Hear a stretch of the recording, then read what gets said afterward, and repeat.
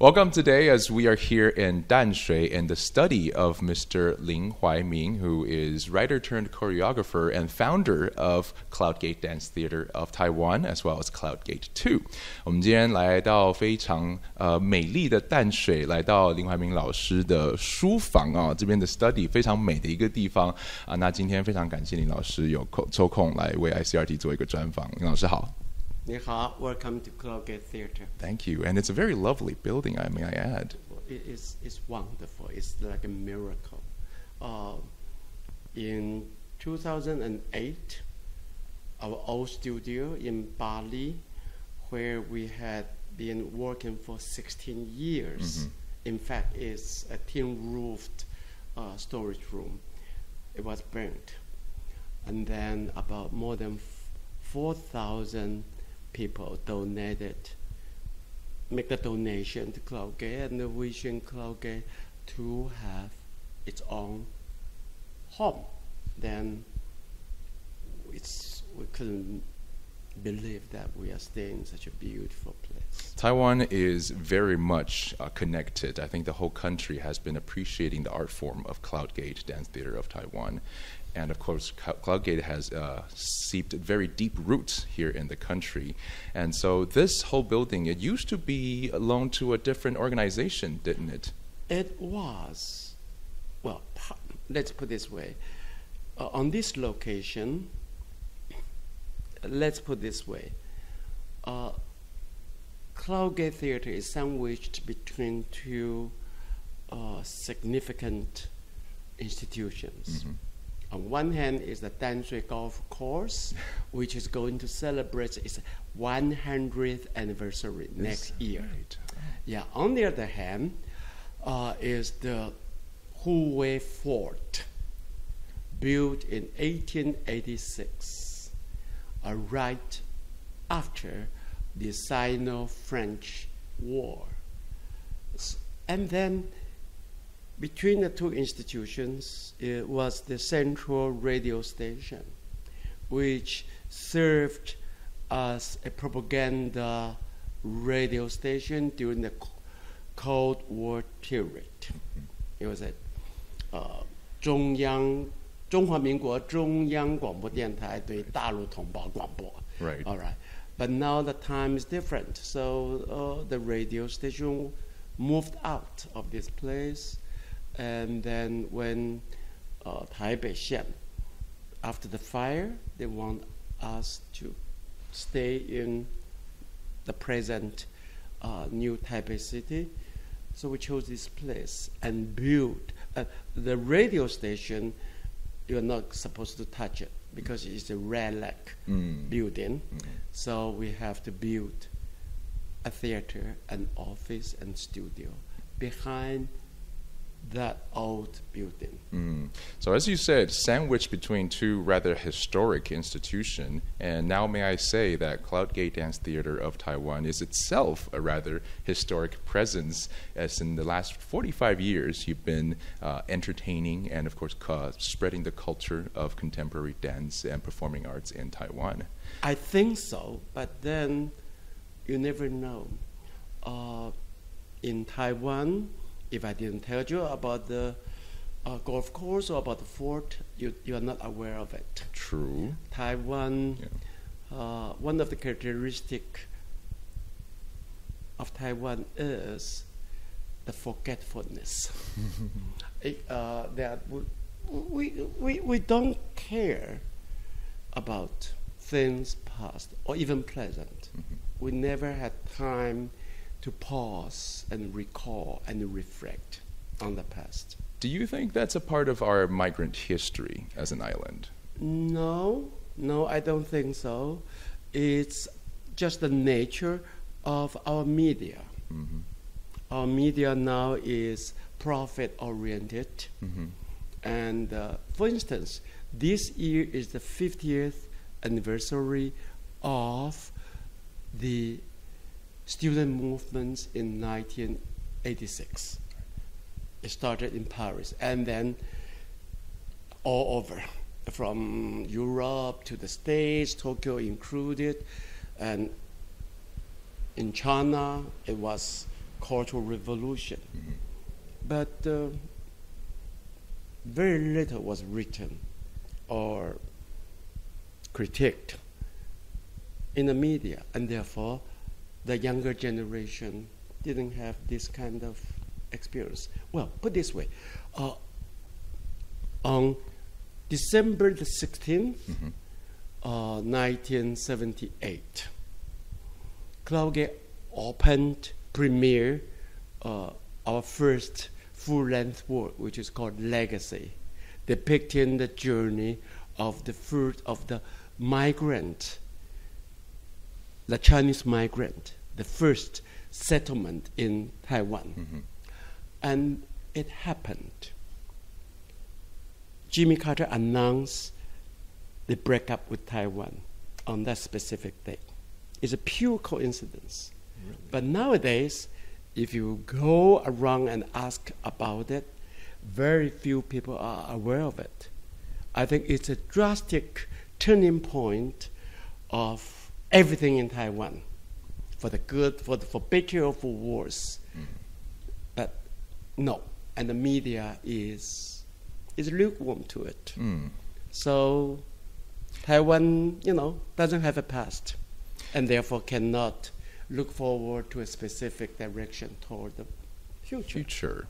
You have to know the past to go into the future. And let's see if we can't jot your memories a little bit presently of at least Lin Hwai-min Lao's past. And of course, a lot of it has to do with Taiwan's history as well, especially during the period you just mentioned. So why don't we start from the very beginning? What year were you born, and what was your childhood like? What was Taiwan like in those years? I was born right after 1947. Few days after I was born, the massacre broke up. So, in fact, I think I grew up under the dark cloud of martial art. Yes. And that really shaped a lot of me, okay? I mean, the younger generation, again, they don't know about martial law. Put it very simple. Under martial law, one feels too short. Why couldn't we grow bigger and taller? But after the abolishment of the martial law in 1987, you realize that it's not about your height. It's the ceiling is presently low. Then, life is full of taboos, and therefore fear, and therefore suspicion. So that's martial law. So I grew up in that kind of climate. So I mentioned about 1968, I was a university student. And in fact, I was in the army right after that. And you read about all these exciting uproars of the young people. But as a young person in Taiwan, in the army, under martial law, you look at the sky, and the sky is so big and so immense, but you're grounded.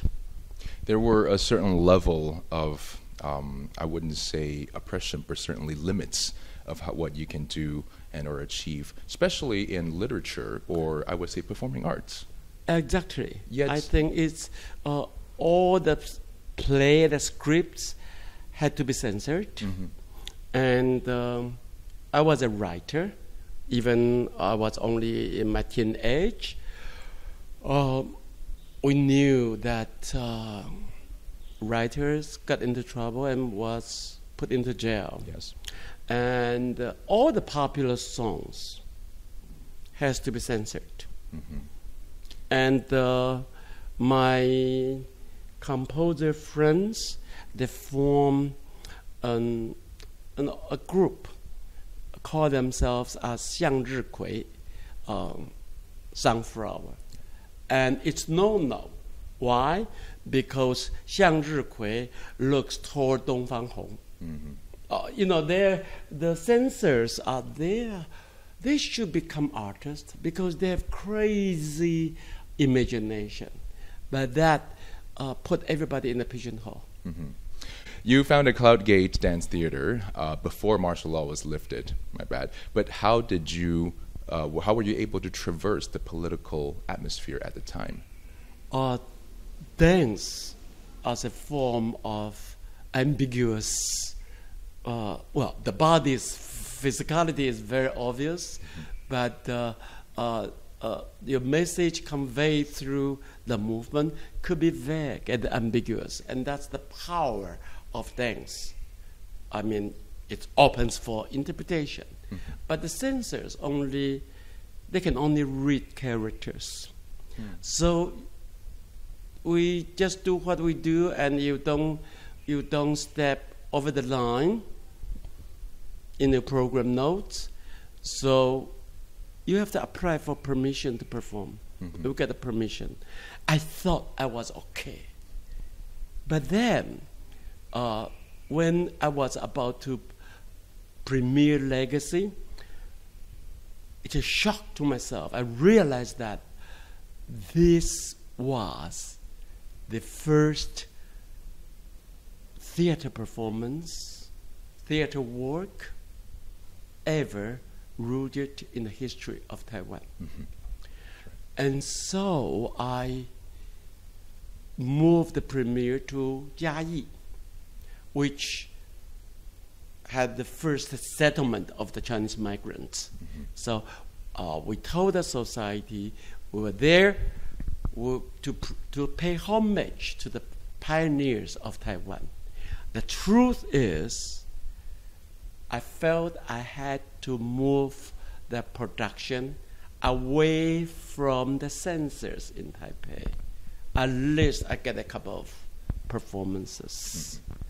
Then, of course, Jimmy Carter really saved me, because all of a sudden, overnight, the media discovered, the KMT discovered.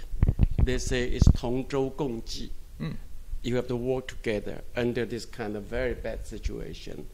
And then,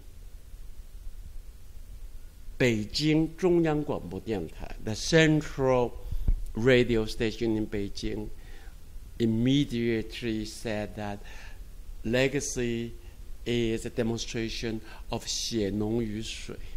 So, we are just telling a very neutral story of our ancestors.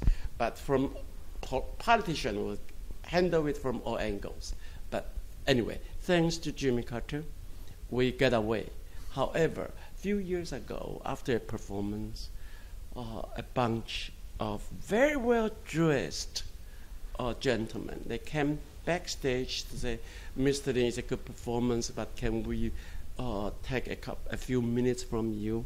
So I went to a room that full of people from different divisions, from different institutions, but in short, censors. So they had a meeting reviewing about the performance they saw, and everybody said that it's a wonderful performance, and any politically incorrect, no, they said no, it's art, it's beautiful. And then the well-dressed gentleman stood up and bowed to me and said, Mr. Lin, thanks for your time.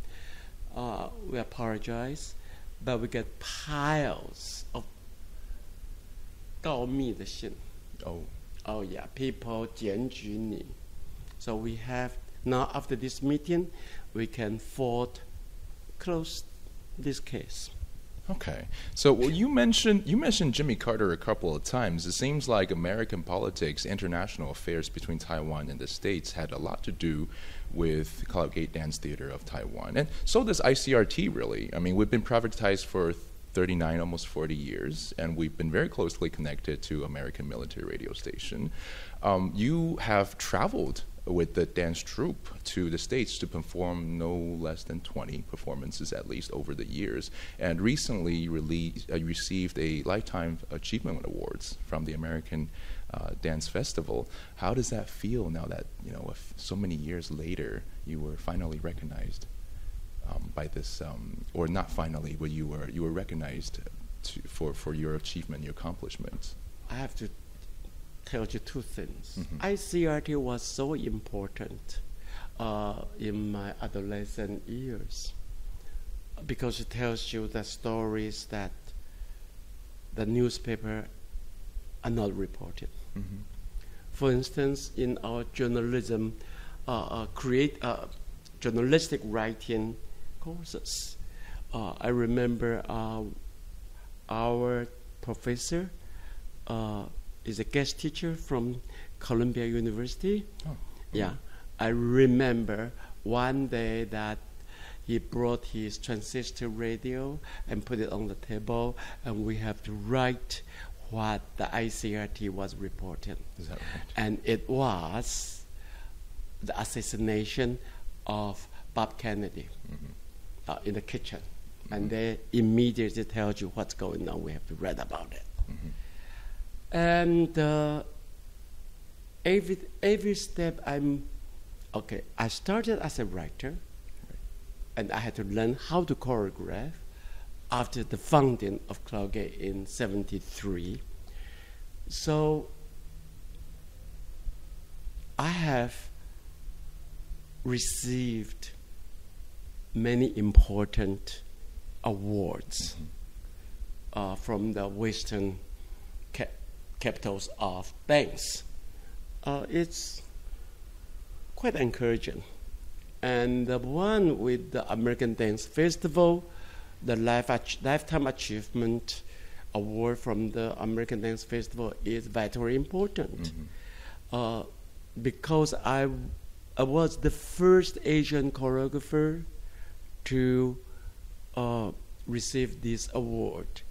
And awardees before me include Martha Graham, Merce Cunningham, Pina Bausch. They are giants. So it's quite a recognition. And it shows that how far we have moved, because in the world of dance, Taiwan is a village. We are not on the map. But even nowadays, if you go to Europe, you say, where are you from? You say, Taiwan. You say, oh, Thailand? No, Taiwan is so insignificant. And because we don't have any diplomatic relationship with most of the countries, so there is no healthy and formal cultural exchange. That means Cloudgate in a dance company in a small village called Taiwan, when you have to reach out, it's very difficult.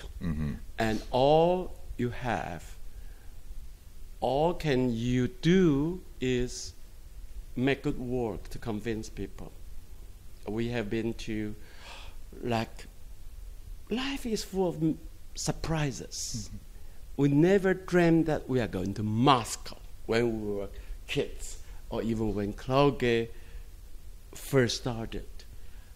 But my God, in the past 11 years, we have been to Moscow for 7 times already.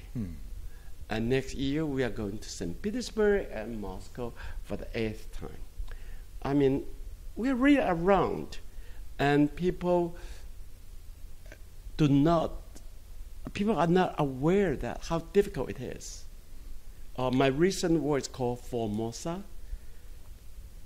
It was selected by the most important dance magazine in Europe called Dance. And the magazine invited 41 international critics to review about the past season. and Formosa was selected as the best production of the year. So by doing this, we feel we just couldn't believe it, that we are really recognized and respected.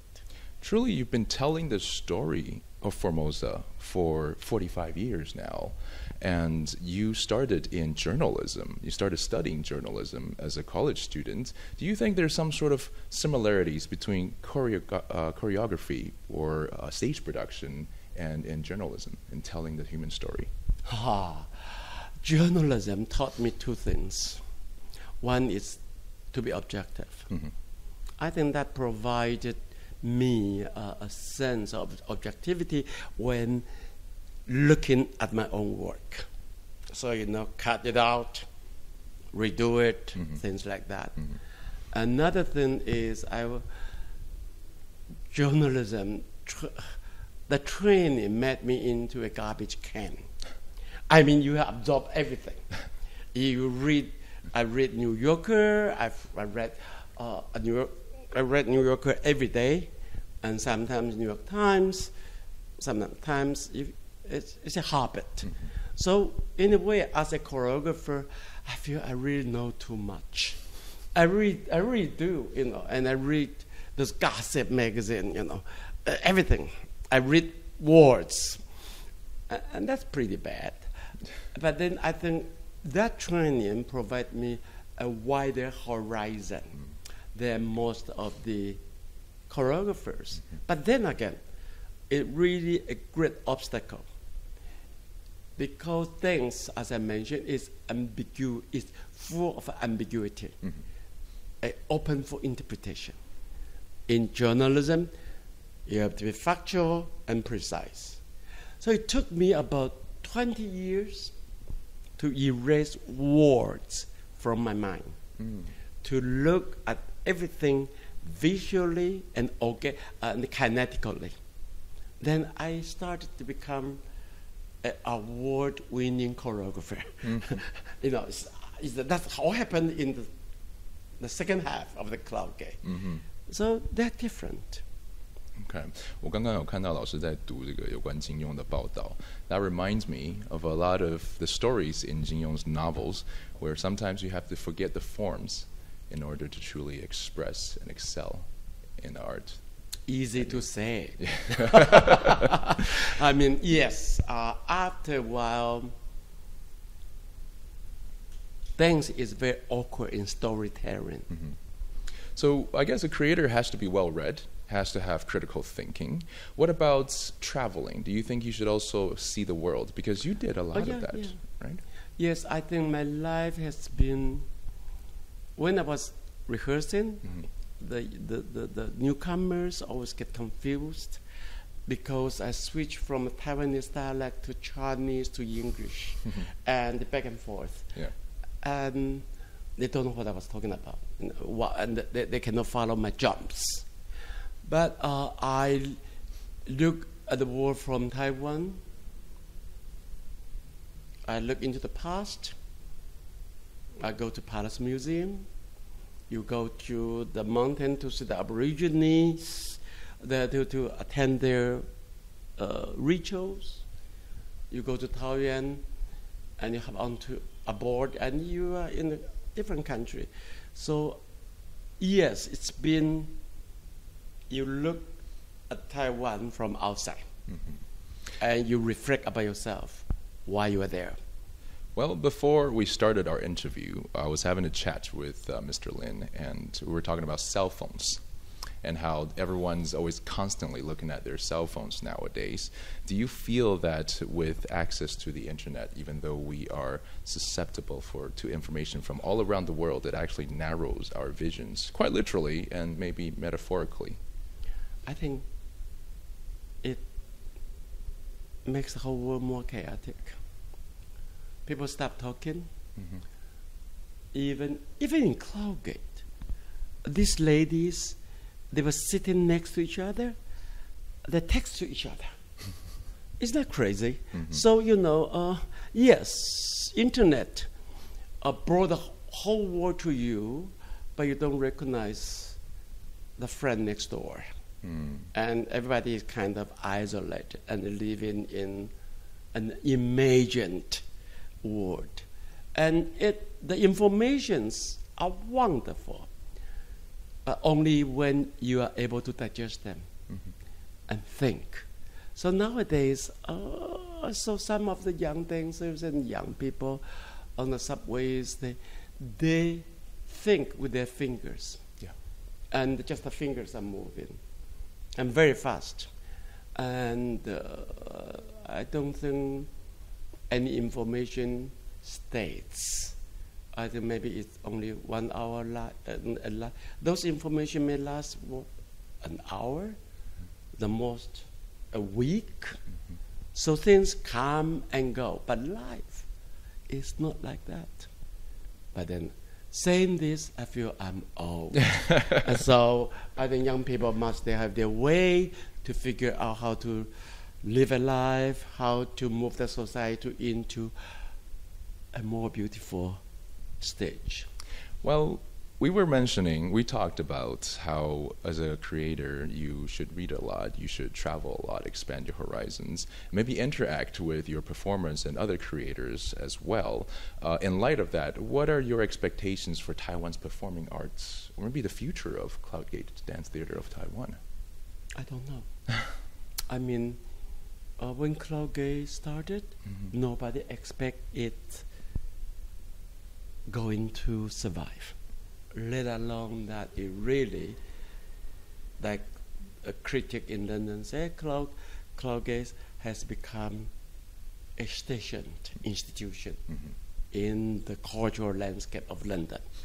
Nobody knows it. So how can we say what will happen? But we always look for an open sky and wish that some beautiful sun will come up, will rise. You never know. But then again, talking about creative art, it's not the whole society or the money, or it really takes a couple of talents and hard-working genius. They create good works and they change the whole world. But then, if there are talents, but the society is so barren in their support of the art, the genius won't be able to grow. So we don't know where is the next talent, the giant. We know, but we can pay some money to buy a ticket to the theater to support the performing art. That's exactly what I'm getting at. So, Mr. Lin, over the last 45 years, you have created a space, you've cultivated the soil and nurtured a lot of Taiwan's performing arts talent. And now, pretty soon, we're going to be able to see the crystallization of some of your works in the last 45 years. So can you tell us a little bit about this review performance that is coming up? Well, Cloudgate opens the celebration, is a gala in celebration of its 45th anniversary by presenting a retrospective program of mine. And it's gala, so it's short pieces, maybe 15 short pieces, shorter and longer. Yeah, I think it's fun to see the evolution of the styles. But most importantly, I showcase the dancers. How can you differentiate the dance and the dancers? So I choose in the program. So Joey is good at this piece, so Joey is going to perform this. So that makes it exciting evening. But then there's no more ticket. So those who still want to see this program for the last time, wait. We may do it in the free outdoor performance July. 2019. Really? Yeah, and that will be my bow out. Okay. Because December 31st, New Year's Eve, next year, I bow out as the artist director of Cloudgate. And we're going to wrap it up with a bang at the end of the year, and even get a chance to see some of the performances that you have created over the years in July next year. Unfortunately, a lot of the tickets have been sold out. Hopefully, we just added one last show, I think, a few days ago. But I think it's gone. But then watch out. Sometimes people would sell their ticket for double price. Scalpers. Yes. Yeah. So try your luck. And good luck to your wallet as well. So on the 16th of November, the first show of this gala starts in Taipei, and we'll move down to Taichung and the brand new art center in Kaohsiung as well. Right. Is that right? I think in Tainan and Kaohsiung, there are still tickets. Okay, Yeah, great. check it out. Yeah, Cloudgate website. Artistic director of Cloudgate Dance Theater Taiwan, and also the founder of the whole Cloudgate organization, Mr. Lin Hwai-min. Thank you so much for taking the time to interview with ICRT. Thank you. Thank you.